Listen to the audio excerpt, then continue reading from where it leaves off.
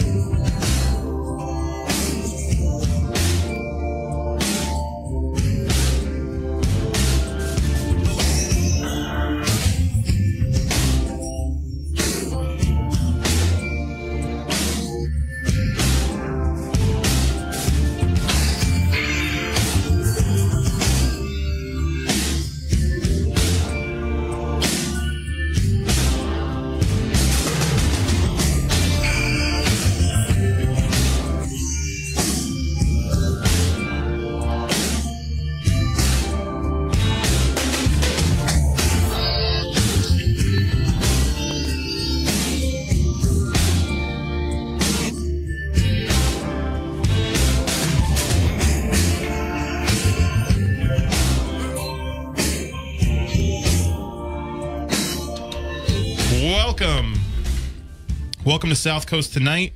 So we have Sheriff-elect Paul Heroux here. Before we get started with him, just a couple of housekeeping things. It's Monday. Chris is going to be back Wednesday. So Chris and I will be regular programming Monday, Tuesday, Wednesday. Thursday, of course, we're carrying the Pats game here, the Pats and Bills. We're the #1 home for the Bills in the South Coast. So, I mean the Pats in the South Coast, not the Bills. And so we'll be carrying that here, and you can listen to it on WBSM.com, or on the radio. And then Friday, Chris and I are going to a social engagement. So Jack Spillane will be filling in for us on Friday. But we're here Monday, Tuesday, Wednesday, and I'm here now with Sheriff-elect Paul Heroux. Mr. Sheriff-elect, congrats on your election. And how are you? I'm just fine. Thanks for having me on, Marcus. So, you're still in your position as Attleboro Mayor for now. You're transitioning January 3rd. I believe you're going to be formally sworn in as the Bristol County Sheriff. A lot of people are wondering how the transition's going. And by the way, we're taking your calls at 508-996-0500. We're also taking messages on the WBSM App Chat as well if you want to ask Sheriff-elect Heroux a question. So anyway, Mr. Sheriff-elect,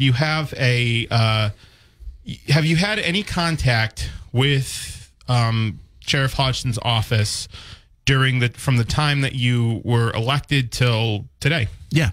Jonathan Darling reached out to me, and he reached out, I think, a couple days afterwards. I gave him my phone number, and, then I think Hodgson and I basically were playing phone tag a little bit since the election. I didn't reach out to a sheriff last week because it was, Thanksgiving week and holiday week and everything. So I just kind of took a break from trying, but I'll reach out again this week. Okay. So what do you in this transition period, obviously you're going to have some contact with the sheriff. What are you hoping to accomplish in your transition period in terms of getting to know the landscape? Well, basic things, meeting with department heads would be a good idea to find out who is who and, what they are doing with the departments, and, just a basic introduction is a good idea. Getting a tour of the facility would be a good idea. There's, when I took over as mayor of Attleboro, I look at it very similar. I'm inheriting an organization that is, a very large organization, hundreds of employees, budgets in the, millions of dollars. I mean, the city of Attleboro has a budget of $160 million, and Sheriff's Office is $55 million. They're big organizations. So just the initial meeting of people and literally learning the lay of the departments, going to the different facilities, Ash Street, Dartmouth, looking at all the facilities, and then you're not going in blind on that first day. But right. on the first day, what I'm going to do is also call a department head meeting, just like I did when I became mayor, and just talk about the expectations, let them get to know me a little bit. They can ask me questions. There's probably a lot of concern out there about what I'm going to do as sheriff. I'm going to go in and clean house. And that's not what I did as mayor. In fact, the first person I got rid of was about 2 years after I had been mayor, and that was a volunteer. It was on the Traffic Study Commission. Can't really talk about why. It's a personnel issue. Sure. But it took 2 years for that. So, I respect the institutional knowledge of people. And they're doing a job. The jail is, operating right now. And if I were to go in and just start getting rid of people, on day one, and we're throwing institutional knowledge out the window. Of course. And then if I brought somebody in who doesn't know the institution, even if they have a background in corrections, then they have a huge learning curve. So right. That's one of the things I'd like people to take a little bit of relax a little bit about, and they don't have to worry about, oh, Paul's going to come and just start getting rid of people. And eventually I will change things. Mm-hmm. But I said this on your program in the past, that everybody will continue to have a job. But I might say, okay, we're getting rid of this job. It's not, something that I find to be a priority. Mm-hmm. And I'll offer you something over here. Mm-hmm. You'll be first in line over here, and whatever that might be. So you're not going to let go anybody, at least when you start, and it's because of a few reasons. One, you want to have continuity of sort of administration there. Like you said, people might have a learning curve, and I think that's important to know. And people may leave. I know you said when you were on here about a month ago that you expect some people may leave, but you're not going to make anybody leave. Yeah, certainly not right away. There might be some positions that I say, okay, I'm not going to have this position anymore. This is just not necessary for, such and such a position. One particular position I've talked about in the past is a chief of staff. Mm-hmm. I don't have a chief of staff as, mayor of Attleboro. Really? But yeah, I don't have a chief of staff as mayor. I don't. I have two office staff. I have Kathy and Allison in my office, who are both Republican, and they were both brought on by Mayor Dumas. Sure. And they worked with Mayor Dumas, the mayor that I defeated in 2017, and they were very loyal to him, and they worked with him very closely. And let me tell you, when I came in, if I got rid of them, that would have been my first mistake. Yeah. And I didn't. They're both awesome. Kathy and Allison are so competent. They are so they tell me when I'm not thinking about things I'm not thinking something through the right way. They just do the job, and that's what I want is people just do the job. There were Gary Heroux. Gary Heroux is the city planning director. He's director of city planning and development, and he wrote this letter to the editor that was just glowing and praising Mayor Dumas in 2017. I mean, it was over the top. It was such oh, Mayor Dumas is this, he's that, he's wonderful. And so when I won, Gary thought I was going to come in and say, okay, Gary, you're out. No, Gary has good institutional knowledge, and Gary is awesome. I never had a problem with Gary. Barry Lacasse, the budget director in Attleboro, when I was a state rep, Barry Lacasse and I, we clashed. I hated Barry Lacasse. Mm-hmm. He was the budget director in Attleboro. And I even told people, I said, when I get in there, I'm firing Barry Lacasse. I hated this guy. I've never said that about, people right now. Right. But I did not like Barry Lacasse. When I started working with Barry, I realized I was wrong about Barry. Sure. And Barry was getting rid of him would have been my second mistake. My first mistake is if I had gotten rid of Kathy or Allison. Mm-hmm. So I recognize, and so I've been through this process before. This isn't the first time I've taken over a big organization. Right. And, but I respect the institutional knowledge. The jail is buzzing right along. There's things going on in the jail. Things are moving along. And, so I have to respect that. If I go in and just start changing things, I'm going to screw things up. And I know that. Right. So, but over the course of time, there are some things that need to change. Yeah. Those are the things I campaigned on. Yeah. And so, I have to do that in the appropriate manner.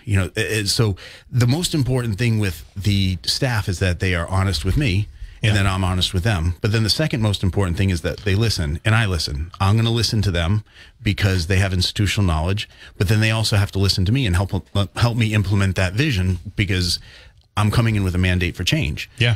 So, and I've heard most of the accounts I've heard from good sources is that nobody's really planning on leaving. I've heard some people are planning on leaving, but I've heard by and large, the staff at Bristol County House of Correction is not planning on leaving due to the change in leadership. So a few things. We've got a call on the line. We're going to take it. We've got app chat message from a listener actually in Oak Bluffs who says, congratulations on the win. I wish you well with your transition. So 508-996-0500. You can also message Sheriff-elect Heroux on the app chat as well. Good evening. You're live. Hello. Hey. Hi. So I have a question for the sheriff as far as recruitment and hiring goes. I have a family member that works for the department right now, and they've been extremely short-staffed. So as the wife of an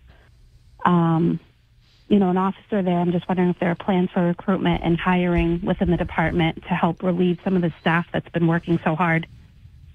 Yeah, that's a good question. I think the current Sheriff Hodgson, he is doing some recruitment right now. Recruitment is dependent upon funding. That's part of it. And so we have to make sure that the funds are available. So I can't just say, okay, we're going to recruit. That's one aspect. The other aspect is actually people willing and able to join the workforce. And that's another aspect. So we can go ahead and we can post for a job, but if nobody wants that job, then we have to figure out how to entice people to take that job and how to make it a little more appetizing.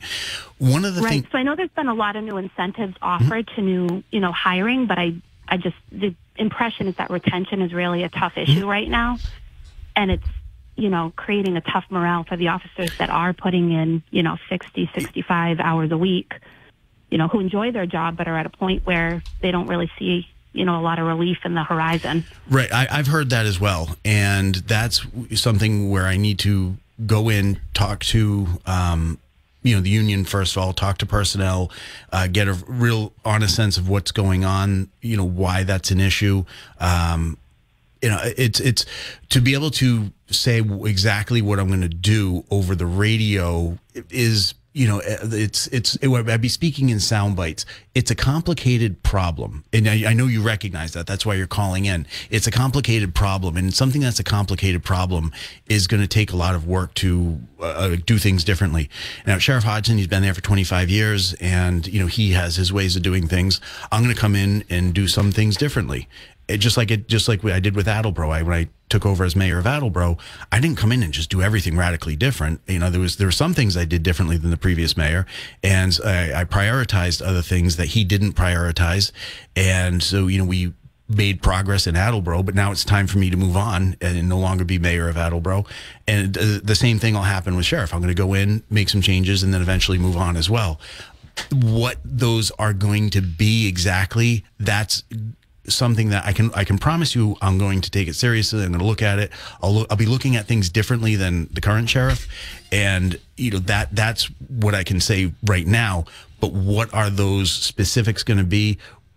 We can't really say until I get in there. I know correctional officer salary is an issue that people talk about. But speaking in a general sense, is there going to be an effort on your behalf to both retain and recruit employees at the Bristol County House of Correction? Yes. Okay. Yeah, there is. Yeah. And, another... No, thank you. I appreciate you addressing that. I just think, keeping open lines of communication with the staff that are there, is an important part of coming in and maintaining those, new relationships or building those new relationships. Yeah, a lot of staff have reached out to me before the election and after the election. A lot of people have been reaching out to me who currently work there. And, I appreciate that. I think that's really, it's great. There's another class of people that have been reaching out to me. And there are some people who have reached out and just said, hey, you're going to give me this job. You're going to give me that job. I want this. I'm like, listen, do you see a job posting? I don't see a job posting, so why are you asking me to give you a job? So I haven't even gotten in there yet. There's no job posting. I'm not offering a job. Other organizations have reached out to me. They offer different treatment programs, and they say, "Hey, we have this program, we have that program, and we want to get in there." I'm like, okay, that's great. I'm not in there yet, but when I get in there, wait for the RFPs. Wait for the request for proposals. That's how I do it. I'm not going to just give people jobs unless there's a job posting. I'm not going to bring in organizations to do treatment programs unless we issue an RFP, and the process is going to be by MGL, Mass General Law, and it's going to be transparent, the scoring criteria, because that's how we do things in Attleboro. Okay, I appreciate you addressing it and taking my call. Thanks for the call, man. Appreciate it. And we'll continue to take calls with Sheriff-elect Heroux at 508-996-0500. Kenny from Dartmouth. Okay. So this is a question that's been brought up during the campaign, and I think it's an important one. Basically, this is the question that Kenny from Dartmouth has. Will you allow the relationship with the department's role in training the police academies continue? Say that question again. Will you allow the relationship with the department's role in training the police academies continue? Training the police academies? I think they have a role in training at the police academies. Sorry. Okay, so the department, I just want to make sure. The Bristol County Sheriff's Office, according to the App Chat messenger, because there's been a broader conversation about the Sheriff's Department's role in law enforcement. The App Chat messenger said, will you allow the relationship with the department's role? So the department has a role in training people at the police academies. Will you allow that to continue as sheriff? I want to learn what that is. Okay. So it's one of those things where I'm on day one, I'm not canceling that. I'm not going to cut that because I could be causing disruption by doing that. But I need to know exactly what that is. I want to focus inward, and that's my prerogative. That's my right, and that's really focusing inwards towards the jail rather than outside the jail. I mean, it's I really want to get the jail under control. I hear you. There is that conversation that's been had, and I think you've addressed it pretty well in terms of the sheriff's department. Let's just say more broadly, because we're talking about that specific role with local law enforcement, that they have some training in the police academies, and it's something you said you're going to look into and see if it's viable. But you have at least acknowledged that there is a role for the sheriff's department in assisting local law enforcement, and you're not necessarily going to kibosh that as sheriff. You're going to look into it. Correct. That's right. One of the things I don't want our department to do is the job of police. I don't want them to be out patrolling the streets, duplicating efforts with the police. Now, some people might say, "Oh my God, let's get real about it. How many sheriffs are we going to have out in Fall River or New Bedford, and how much of a difference as 1 or 2 or 3 or 5, however many patrol cars would actually have in those large?" In fact, this years ago, the current sheriff clashed with a previous mayor of Fall River, I believe. About doing patrol. It was New Bedford too. I don't know if it happened in Fall River. It definitely happened in New Bedford. Maybe I'm remembering it wrong. Maybe it was New Bedford, not Fall River. Yeah, it did. It definitely happened in New Bedford. I know that for a fact, and I think that conversation was really at its height. I think in the mid 2000s. But yes, but you said before you're not. You're coming in. You're a Democrat, but it doesn't necessarily make you anti-police. You have a record of expanding the police department actually in Attleboro. Oh yeah, absolutely. Yeah, most Democrats are not anti-police. There's a handful of idiots, and that's what they are. These idiots on the fringes who talk about defunding the police, and they're not advocating in the best interest of public safety or even their own party. Okay. I mean, when you, as a mayor, if we start defunding the police, the very first thing that's going to get cut is the lowest hanging fruit, the easiest thing to cut. Right. And that's police training. Yeah. You can't cut the staff. That's something you could, but that's not a good idea. But the first thing, if you cut police training, you're actually cutting the very thing that police need to stay out of the news, to do the job right. Right. Like in Attleboro, I've tripled the police training budget. We invested in implicit bias, training in implicit bias, de-escalation, duty to intervene. Excuse me, I'm sorry. Dealing with mental illness, Asperger's, autism. So when you have a well-trained police force, they're going to do the job the right way. If they're not well trained, and so cutting police funding, the first thing that's going to go is probably the training. That's the easiest thing to cut. I know that doing the job of mayor, working with the police chief. But yeah, in Attleboro, I'm not anti-police by any means. We created a traffic unit. We created a cyber unit. I purchased riot gear for police officers, which they've never had before. When my police chief, Kyle Hagney, was in a little bit of hot water last February when he had used contact. There was use of force. It wasn't excessive force, but it was use of force on a high school kid, a 17-year-old. Yeah. I got to chiefs. I went over. I interviewed the chief. I said, "Hey, what happened here?" Every second of the way, and I got his back. It wasn't politically popular to do that, especially back in February, or a Democrat backing a police chief. So. Yeah, so we're not anti-police by any means, but I look at the job as the main job is to run the county jail, which is corrections, not law enforcement. And that's just, the sheriff and I, Hodgson, we went through a campaign. We have a difference of opinion on that. Right. That's true. And there's a difference between, I think, you're referencing like having sheriff department cars doing like a beat, right. And the other law enforcement assistance that they have provided, just having a cursory knowledge of it. I hear in the news, in our news segments that oftentimes Bristol County Sheriff's Office will help execute search warrants on places, right, that have been trafficking, dangerous drugs like fentanyl. You have said that there could be a role to play, a continued role to play for the sheriff's department in police budgets, but it's not going to be the primary role, and you're really going to focus on the corrections. Am I right about that? Yeah, that's right. We will work with local, state, and federal law enforcement up, down, left, and right all day long. We will work with them. I don't want to do their job. Yeah, that's the difference. And so that's something that, and I don't want to, as the incumbent sheriff has said many times, and we just have a difference of opinion on this. He says, "Oh, I'm the chief law enforcement officer of the county," and that's true, and that's what it says in the dictionary of the definition of a sheriff. But I want to leave law enforcement to the local police. That's what, and I want to focus so the police can arrest them, we'll hold them. Having said that, there is a relationship between police and the sheriff's office, and there's that transition, and assisting with law enforcement, with investigations. So I understand that all that goes on, and that will continue to go on. So we're speaking with Sheriff-elect Paul Heroux. We're taking your calls and app chat messages at 508-996-0500. You can also message on the WBSM App Chat if you have a question for the Sheriff-elect. One thing, before we go to a break, I just have one question. Are you going to live in Attleboro? Because, Dartmouth's, it's not that close. I didn't know if you were going to continue, and it's still Bristol County, so it doesn't really matter. But I was just wondering if you were planning on relocating. No, I'm going to keep my house in Attleboro. But actually, a lot of people don't know this, but there is no residency requirement for sheriff. I could live in Boston. Oh, yeah. There's actually no residence. Just like a member of Congress. You know what? There was someone that actually wanted to run in Plymouth County for Bristol County Sheriff. I do remember they had mused about it at least. Yeah, so you have to live in Massachusetts, but just like a member of Congress, you don't actually have to live in the congressional district. There's nothing legally requiring somebody to live within the county, so you can be outside, although I don't encourage that. I think that's, not you want to be a member of the community you're serving. Yeah. Sure. But no, I have my house in Attleboro. My family's in Attleboro, and it's basically the distance between Attleboro and Dartmouth is kind of like the same as going into Boston.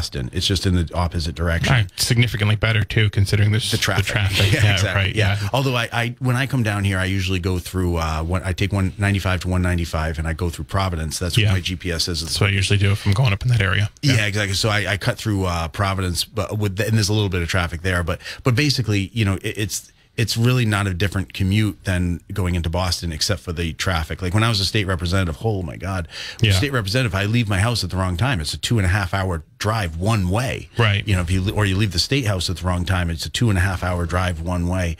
I don't think that'll be an issue with this. So 508-996-0500, or we're taking your message on the WBSM App Chat if you have a question for or a comment for Sheriff-elect Heroux. We're going to take a break. We'll be right back. New Bedford's News Talk Station.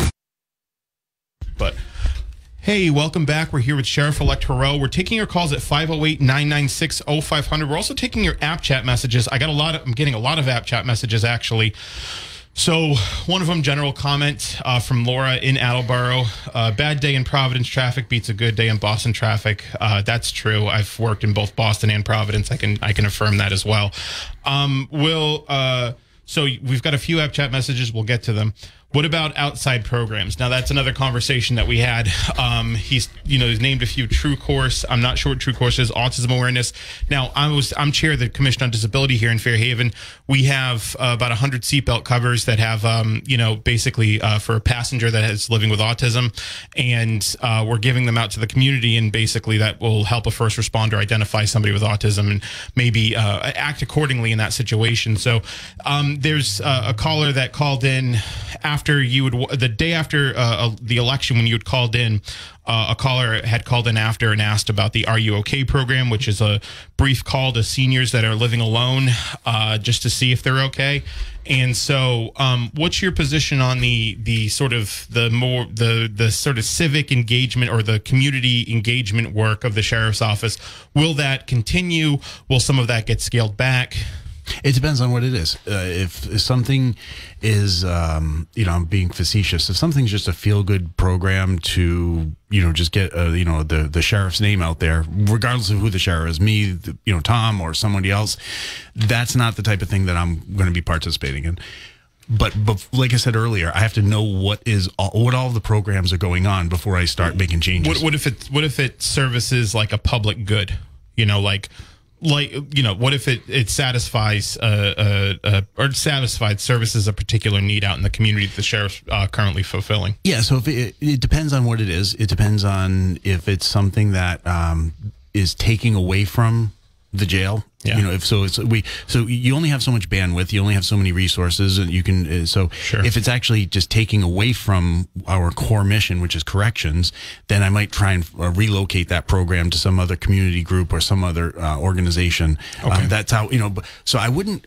If people are accustomed to something, I don't want to just pull the rug out from under them. That's Sure. not how I operate. If I don't want to do it, I'm going to find a new home for it.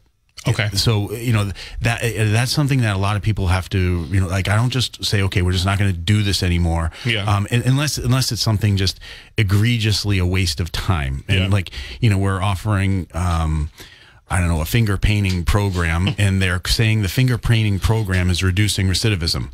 Well, guess what? I'm probably not going to want to continue doing the finger painting. If they say the finger painting program is good for serenity within the jail system, and it keeps people from being a little more, from acting out. Okay, that's a different thing than reducing recidivism.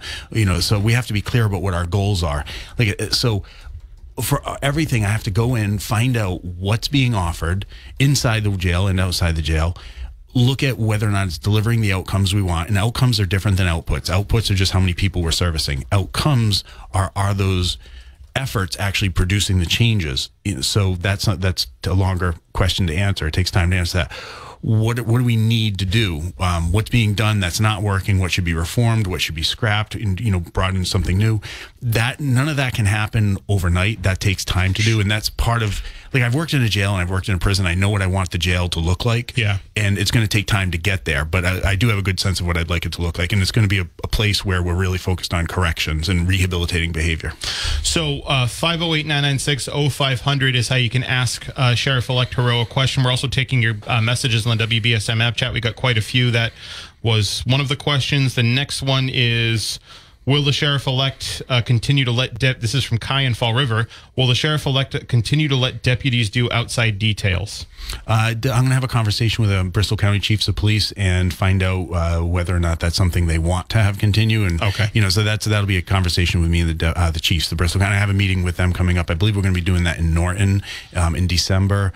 And actually, the Bristol County Chiefs of Police, they have like an organization. They do, yeah. And the Bristol County Chiefs of Police, they stayed out of this race. They didn't endorse anybody. They didn't, they said no, we're just going to stay out of it. But Chris, the president of that organization, I think he's been a chief for just a few years. I think if I remember right, he's the chief of Fairhaven. Even no, Mike Myers is the chief of Fairhaven. Maybe, Chris, who? I'm blanking on his last name. We spoke over probably a week or so ago. I've talked to so many people in the last 3 weeks. I know, I hear you. Gosh, it's just like I still haven't caught up on all my emails. But anyway, the point is that I am going to be meeting with the Bristol County Chiefs of Police very shortly. Okay, so we've got a few more app chat messages. Okay, another one is in 508-996-0500, so I can call and ask him a question too. I want to take a break before we get into this next question because it might take a while. Let's do that. Let's take a break, and you can continue to message us. You can continue to call at 508-996-0500, and we're here with Sheriff-elect Heroux. So let's take a break.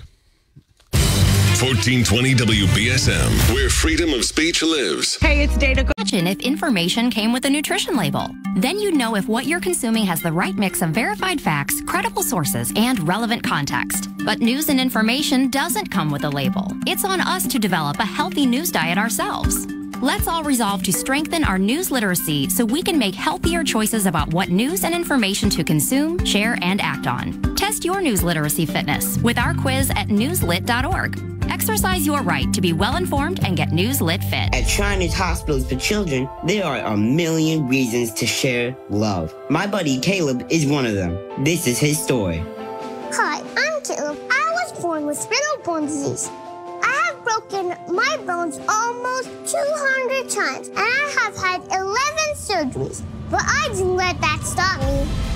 There are a million reasons to share love, but you only need one. To learn how you can share love, visit loveshriners.org. Marcus McCarthy. South Coast Tonight is the place to react to all of the day's news and where they make some news of their own. I've been in the right place. Back to the talk now on WBSM. Hey, welcome back. So it was Chris Richmond, the chief of police in Acushnet, that had reached out to you just to clarify for the record. I remember the name Chris correctly, but I remembered incorrectly. I remembered the town. It wasn't Fairhaven, like I just said. It was Acushnet. But I looked it up in the break in my email. So yeah, we're actually, he reached out to me, and we're going to be meeting together with all of the Bristol County chiefs of police sometime in the next few weeks. All right, so we're taking your messages still in the app chat. We're taking your calls too at 508-996-0500. We've got a bunch of app chat messages so far, but this is an important question. What's your plan for the Ash Street Jail? The people that campaigned for you want it closed. That's right. What do you want to do when you become sheriff? Do you want to close it? Do you want to keep it open? What's your plan? Well, this is a perfect example of, I never once said I'm going to close it. And the people that supported me, Bristol County for Correctional Justice and Coalition for Social Justice, they've been advocating that for that years. Close it, close it, close it. So, I mean, Hodgson's predecessor wanted it closed. Right. So would I like to close it? I think that would look great if I did, but I might be causing more problems than I'm solving. Okay. So I have to go in very cautiously, find out how many inmates are there, and if we take those inmates and put them in Dartmouth, are we creating more problems in Dartmouth? Yeah. And, so that's something I was clear about that during the campaign. And I said, I've never made a promise about closing it. Yeah. I always use the example of Guantanamo Bay and Barack Obama. Barack Obama said during his campaign, on day one, I'm closing Gitmo. Yeah. And 8 years later, as he was leaving, it was still open. Right. So, so I know better than that. And just as, again, as my experience being a mayor, there's you don't want to. First of all, I never make promises. I don't make promises. Yeah. I mean, other than just saying I promise I'll look into something. I promise I'll try hard, but I don't make specifics because some things are beyond your control. Mm-hmm. And I don't think any politician should really ever make a promise other than just say I promise I'll try hard. I'll promise to be honest. But those are very general things. So. Yeah, as far as Ash Street goes, what I'd like to do is assess it first.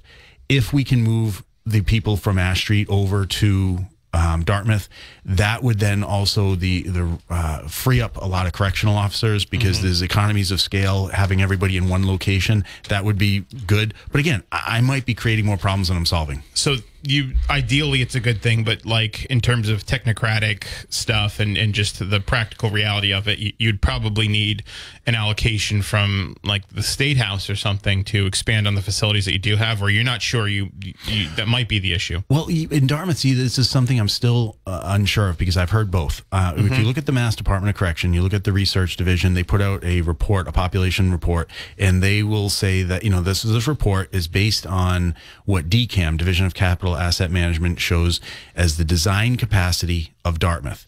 And if you look at what the design capacity of Dartmouth is and how many inmates we have, it's way overcrowded. Okay, but then if you talk to some of the correctional officers who are there, they might say, no, it's not overcrowded. In fact, we got a lot of space available. So which one is it? Is it, that they are in fact overcrowded per the DOC's, and the DCAM and the original design capacity, or have over the last, couple of decades, they reconfigured things so the design capacity is different now than the rated capacity? This is sort of the technocratic thing that, you can't really go in and just say, okay, this is what I'm going to do, because you could be causing more problems than you're solving.